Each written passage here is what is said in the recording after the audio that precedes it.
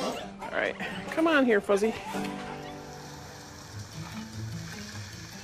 The Varner family has a baby alpaca called a cria, born 2 days ago. It's okay. But their little girl is getting off on the wrong foot. She has a very wobbly leg, and we're curious whether it's the knee or the hip. Yes. Their greatest fear is that the newborn's stilted gait is irreparable.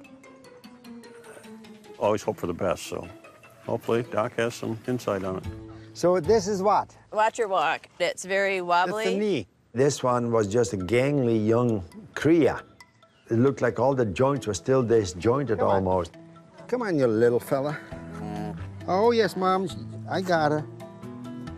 That's my grasses. You spit, I spit. Oh, Well, don't easy. flip her over. Pick it up, pick it up. There you go. She drops in the hock, see that? Yeah. And that is because the tendons on the front are too loose.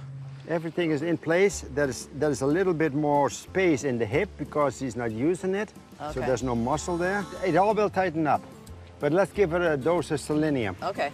When they're born like this, sometimes they don't have enough selenium. And selenium is a very important mineral. With the vitamin E, it's used to keep muscles healthy and strong. What's the dose for her?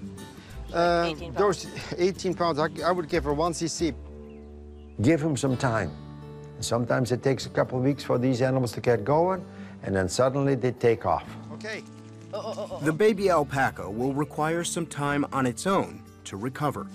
We'll probably go back and keep this one isolated with the other babies and mothers. Hopefully it'll strengthen up, and then we can put the whole herd back together.